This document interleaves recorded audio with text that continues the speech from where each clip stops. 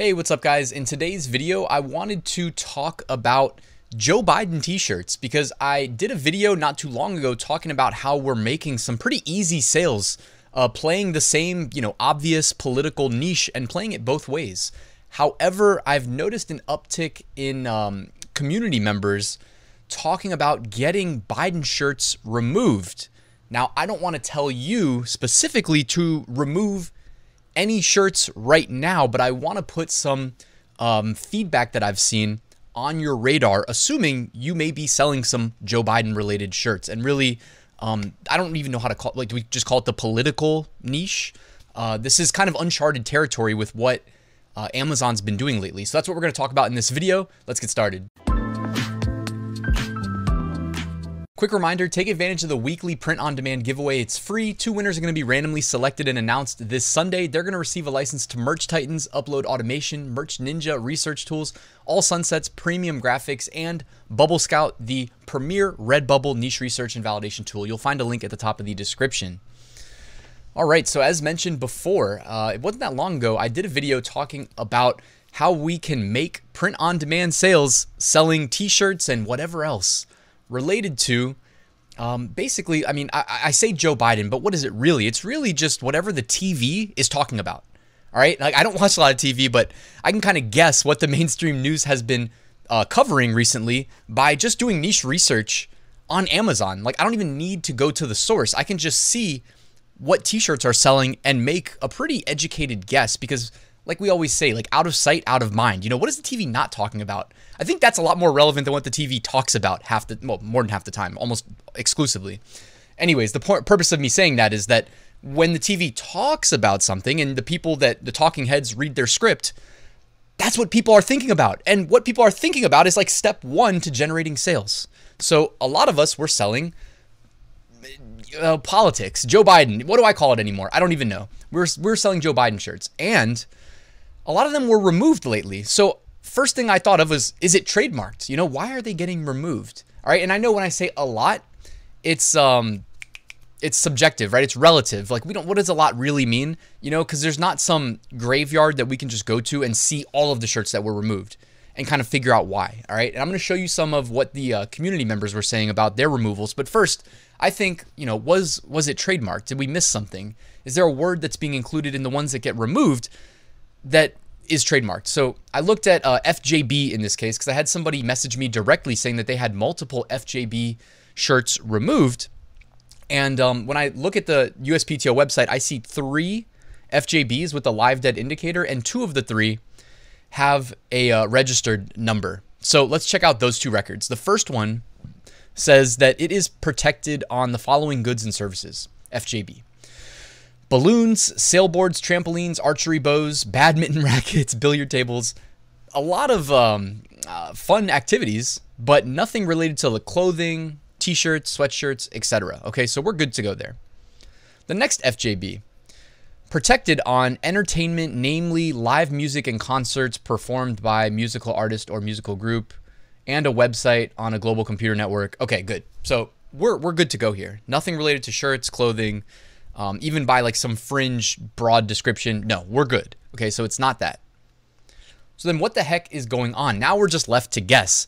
And again, a big part of me making this video is to like just kind of inform you that we've seen this before. And actually, I'll wrap the video with talking about that. But let's look at what some people had to say. And I blurred out their names. But so this was the person that sent me this screenshot that had multiple removed.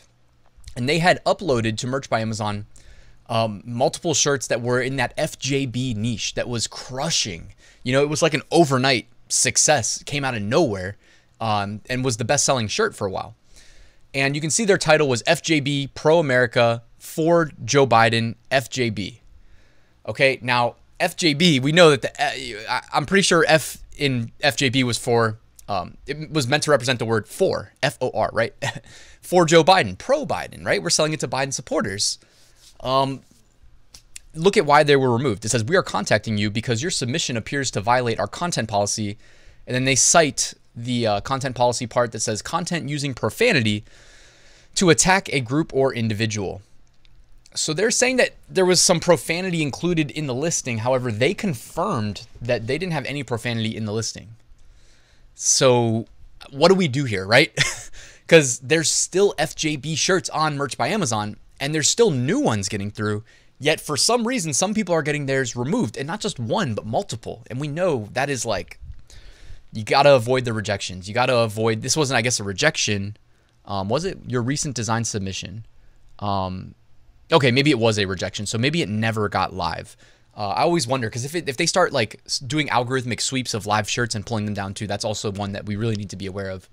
But anyways, so I want to put that on your radar. There was a second one here. They said, be careful with your anti-Biden shirts. They seem to be souring to them. Mine was funny and not hateful, like I see a lot of them, and I got this nasty reject. It was an original theme with the word sh''T in it. They have since redlined that word, and I got this rejection after about a week of them holding it under review. So basically, it's like, the takeaway here is it may be that it was a Biden shirt that in this case actually did have profanity, whereas the previous ones that I just showed you did not. I mean, I didn't show you the actual shirt, but he confirmed that they did not. Whereas this one did have the word in it. Although, look at this one, right? So this one says, the one that didn't have profanity cites the rule content using profanity to attack a group or individual that didn't use profanity. And then the one that did use profanity links to content that promotes, incites, or glorifies hatred, violence, racial, sexual, or religious intolerance, or promote organizations with such views. So, and the person that posts this, by the way, is very active in the Merch by Amazon group. I trust them when they share feedback and whatnot. They're very, like I said, very active, doing well with their merch account. So they did this just as a public service announcement, and I wanted to kind of pass that along to everybody on YouTube. Just be careful. I don't know what's going on. I don't know what's changing. It's interesting that Merch by Amazon's like algorithmic rejections are mixing up the content policy violations and not necessarily, it doesn't seem like they're pulling the right ones. But anyways, one last one. This person says, I put an anti-Biden shirt and it's on manual review. I regret it. And then someone posted in the comments, mine got rejected too. It's my bestseller on TeePublic and Redbubble. Guys, I don't know what to tell you. You know, it's a weird time to be alive right now, as we know, because it wasn't that long ago. What was it? Less than a year ago, where we were in the same boat. We were doing the same thing. Just swap out the word Biden for Trump. And we were making, hopefully everybody was making a lot of sales catering to the pro-Trump crowd and the anti-Trump crowd, right?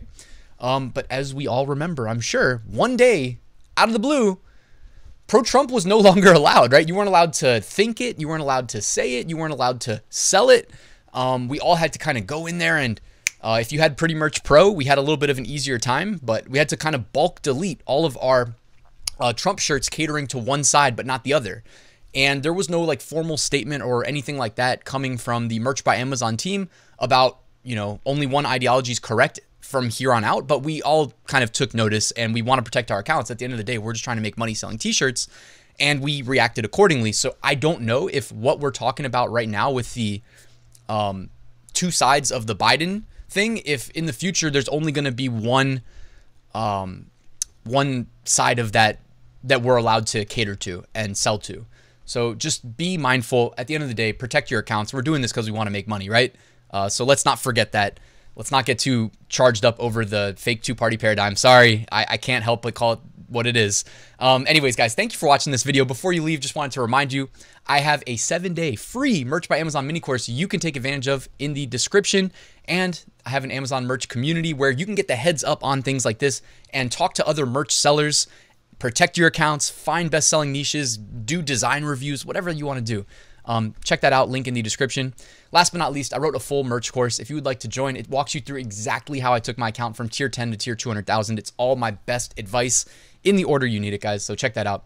Thank you guys for watching. Please have a great day. Please like and subscribe, by the way. I always forget to say that. Actually, I never forget to say that. Please like and subscribe, guys. Have a great day. I'll see you tomorrow.